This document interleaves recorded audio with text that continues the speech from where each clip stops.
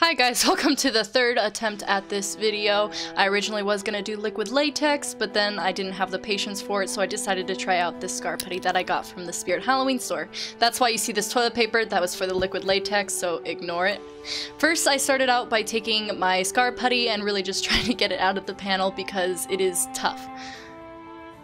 And then what I'm doing next is I'm just really molding it around, making it a little bit more softer for me to apply onto my skin.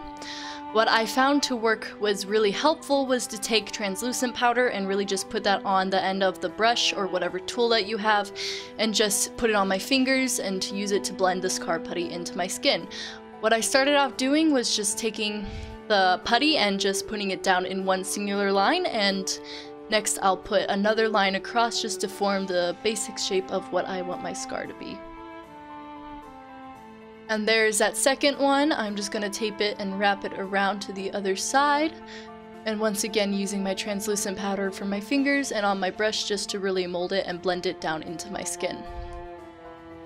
This was pretty cheap scar putty that I got from Spirit Halloween, so I don't think it would be the most professional thing if you're trying to do something that's very high notch, but it works out for some cheap Halloween costume. It was really hard to kind of blend the end parts into my skin. It kind of just kept cracking the thinner layer of putty it was on that I had on to the ends. So unfortunately, the blending process for the ends of those was just really hard. I really tried to give at least a little bit of a fold for the skin on the inside for the scar, but some of it got blended down, unfortunately.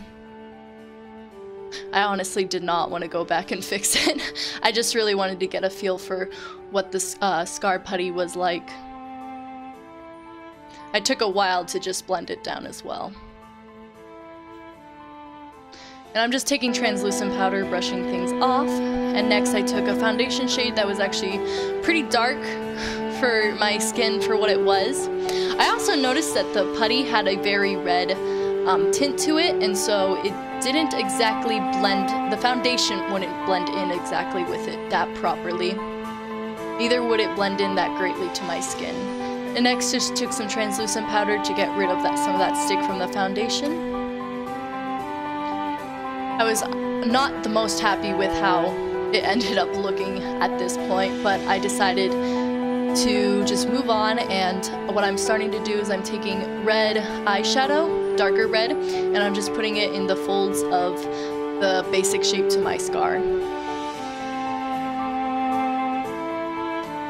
Oftentimes a lot of people will try to put black on the inside, but if you're looking at examples of scars and stuff, you'll notice that those aren't true colors. That's usually there, just having darker reds and stuff on the outsides and continue to have your natural colors.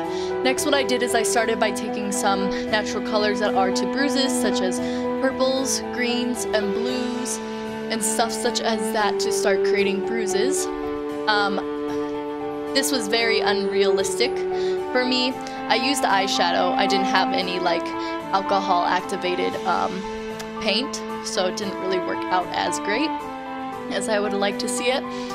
But once again, I'm just trying out a feel for the scar putty. I'm really trying to just work out and blend out all the colors that I put in there. It really did end up in the end to be pretty crazy. And it also really, I feel like, dried out the scar putty, and there was a lot more cracks in there than there originally was.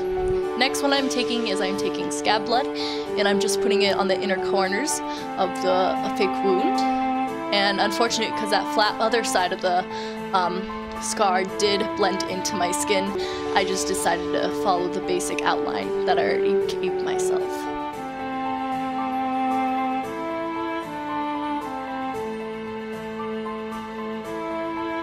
And there you have it.